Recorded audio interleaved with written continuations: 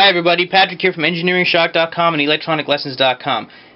Rest assured that there's more tutorials coming, but I wanted to show you some of my new kits. This is the first kit that I ever designed. Unfortunately, the first rev was not good, but this rev is fantastic.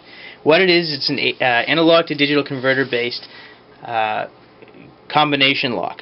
Sequential combination lock. So what that means is these 10 buttons are only consuming one data line on my PIC 18F1220. How am I doing that? I'm using a resistor divider using these 2K ohm resistors. So every time you press a button, a different voltage goes to the ADC pin. Anyway, you guys won't care about that right now. You want to see a demonstration. So what I'll do is I'll turn it on. Now there's two modes of programming here. There's non-jumper mode and there's jumper mode. Jumper mode means you have to connect this jumper, and in the non-jumper mode, in which case you leave this unconnected, you program in your own code. So on power on, let's put in a code. You hold the button until this LED starts blinking. So let's do 6659.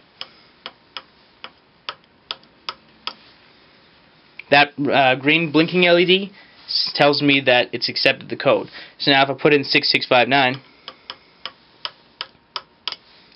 the LED turns on and the relay turns on, which means I can activate AC devices using this output terminal block. So if you so I can basically turn on a power lock to open a door, close a door, and then when I press the button again, any other button, I hold it down and the relay turns off, at which point it goes back into programming mode again, and or rather scanning mode again. So now it's looking for the same combination. So let's put in the wrong combination. Beep, beep, beep, wrong combination. Say I take my sweet time putting in a combination.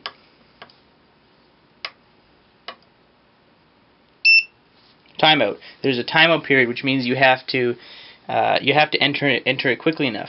Now here's another thing.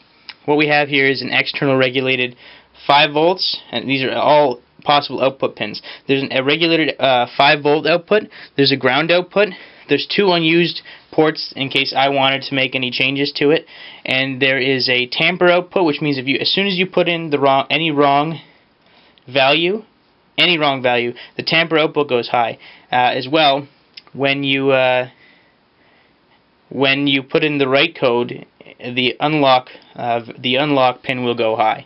So that's only if you want to interface with your microcontroller, because you can use this with your microcontroller. In the meantime, you can use it with your microcontroller, or you can use it to control AC devices. It really is a standalone device, very easy to use. So now I'll show you jumper mode. So as you can see, I've placed a jumper right here on the JMPR pins, and you really only need a piece of wire for that. And I've turned on the power. So on power on, it does a search to determine whether or not that jumper is actually there or not. In the case of when it is, the programming is set, meaning we have a predetermined code for you. I believe in this case it is 10-10-10-9. Yes, that is the code. So this is so you know as soon as you put that jumper on, you power it up, you know the code is automatically going to be 10-10-10-9. So this saves you in case you're constantly programming and reprogramming. You don't always have to shut it off. You want to put a wall word on your input. You want to have this always powered on. So if we put in the wrong code, beep, beep, beep, useless. So there will be a more in-depth video for this. We might even use a solenoid or two and make our own door lock.